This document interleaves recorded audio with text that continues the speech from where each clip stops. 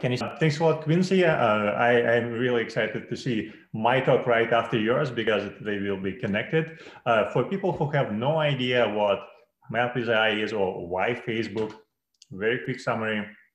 OpenStreetMap used in Facebook a lot.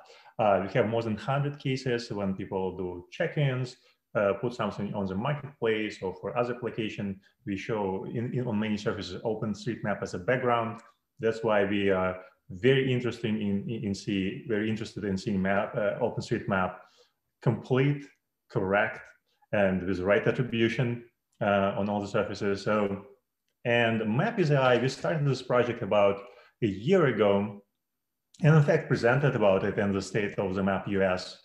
The idea behind this project is, can the computer assist with mapping, right? Can the computer make the mapping faster, more precise, and exact? So we took the ID editor and enhanced it with some version of the road assisted mapping. And for the last year, we went through a lot of improvements.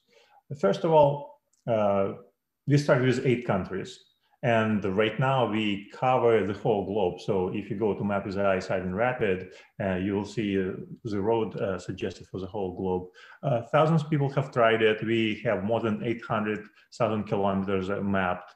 And I think it's hundreds of thousands of different change set committed to OSM with Rapid. Next big step, and this happened around February, it was integrations with Microsoft building footprints. This is a great data set. I'm going to talk a little bit about it later on. And our current new features in the integration with Esri, ArcGIS data sets. This is not in full production yet, but please join our workshop tomorrow. We are going to walk through the features. And in fact, my talk today is a heads up for our much longer workshop tomorrow. Exactly. So for people not really familiar with computer-assisted mapping, fundamentally based on the fact that computers are very good nowadays in detecting the roads and buildings from the satellite images. This is the same model performed in Ethiopia, and you can see that the road detected, but this is a very interesting case here because it has false positives. On the top right, top left and bottom right corners, you can see that the computer detected the dry riverbeds as streets because from the satellite images, they look very much like streets. That's why we need human editors in order to validate the suggested changes. And we put a lot of checks into the Rapid to make sure that our edits are correct.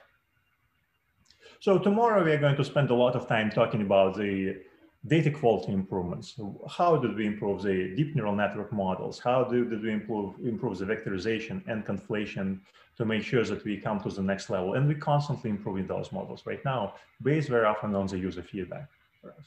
So please continue providing us feedback on our work. This is a typical example of what was there a year ago versus what's there now. Not only we improved the detection, we also improved the connection part, which is very tedious vector-based algorithmic side of the project. Microsoft buildings. Again, thank you, Microsoft team, for supporting the project and making the building footprints available. We connected to Microsoft building footprints again in February. Right now, it's literally hundreds of millions of buildings available there, and more than 100 millions of buildings are actually unmapped on the OpenStreetMap. And you can see it in the Rapid today. Initially started with 4 countries, and now there's a new country, Australia, coming online, so the whole continent is available there.